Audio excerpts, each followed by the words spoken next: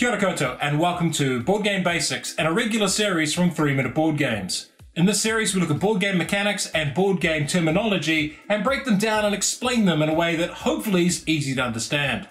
Today we're looking at worker placement, a really common mechanic that features in a hell of a lot of games these days.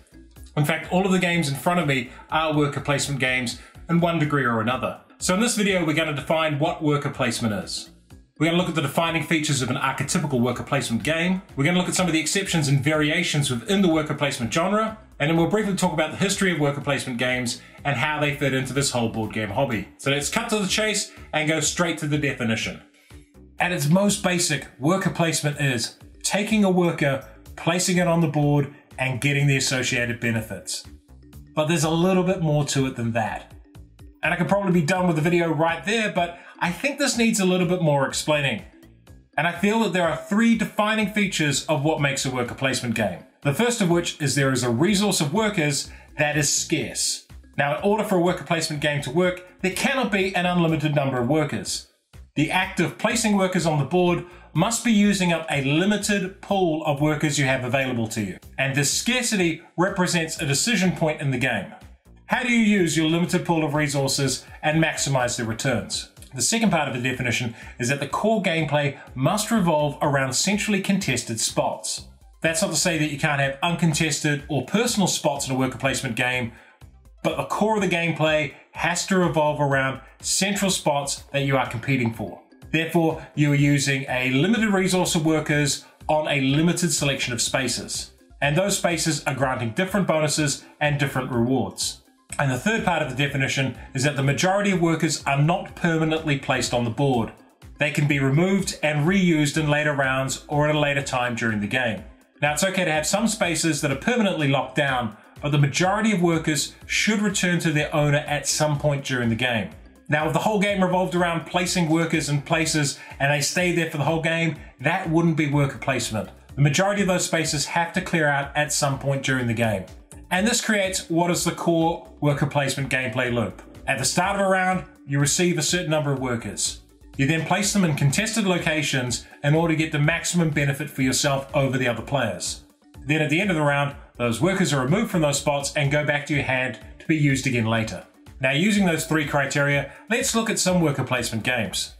In Agricola, you have a limited number of workers, 2 to 5, so they are a scarce resource. There are limited worker placement spots, and you place in turn order, and only one worker can go in most spaces. Then at the end of the round, those workers are reclaimed and go back to your hand. In Energy Empire, you have a limited number of workers, and they are placed on spots to activate them. However, if there is a worker already in that space, you can use an additional worker or power to be able to use the space, but that's an additional cost. Each space you use gives you a benefit or a reward, and when you generate power, the workers are removed from the board and go back to your hand to be used later. Now, some games mess with this format a little, but still keep the core principles there.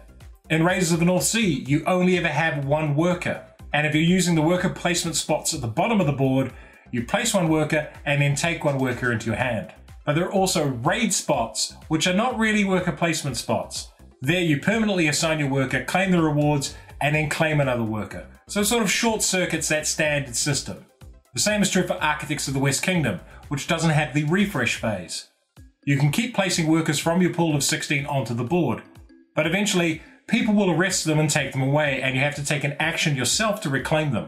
And then there is a game like Paladins of the West Kingdom, which a lot of people think of as worker placement. Yes, you have workers and they are a scarce resource, but you only ever place them on your own board, with the exception of the very limited contested spots in the middle of the board. For me, that tiny bit of worker placement doesn't necessarily make Paladins of the West Kingdom a worker placement game.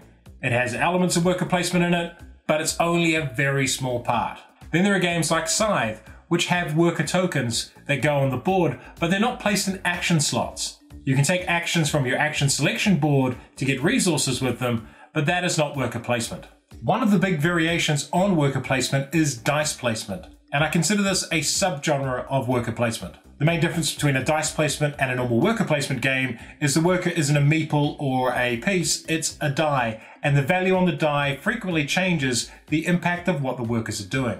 A good example of this is the Artemis project, where you place dice on the board as you would workers. They're a scarce resource, but the value of the dice changes the benefits you get from them. They're also recovered and refreshed at the end of the turn like a classic worker placement game. Another variation on worker placement is specialist workers.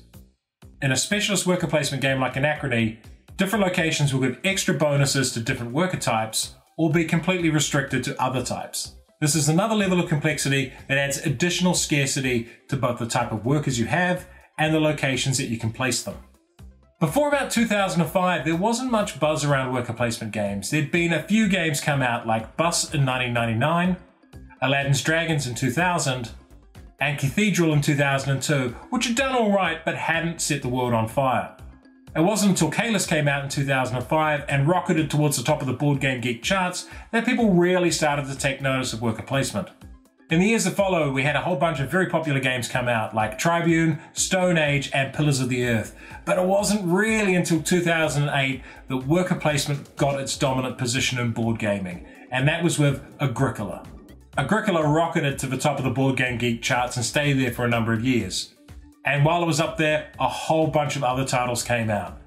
And in the following 12 years, there's been hit worker placement games practically every year. Some of the more noteworthy ones include Lords of Waterdeep, Caverna, Everdell, Underwater Cities, Anachrony, and A Feast for Odin. And while worker placement isn't quite as dominant in the hotness these days as it was 10 years ago, in the last year or so we've had On Mars come out, Lost Ruins of Arnak, and Dune Imperium. So worker placement is still a very popular genre. So to recap, what makes a game a worker placement game? Well, it's a game where you place workers on the board and get bonuses. And those workers must be a scarce resource, the placement spots must be scarce as well, and there must be some point in the game where you can take most of those workers off the board to reuse them later. 3 Minute Board Games does not do paid content. Support us on Patreon to keep us independent. And if you enjoyed this video, hit the notification button and subscribe to the channel.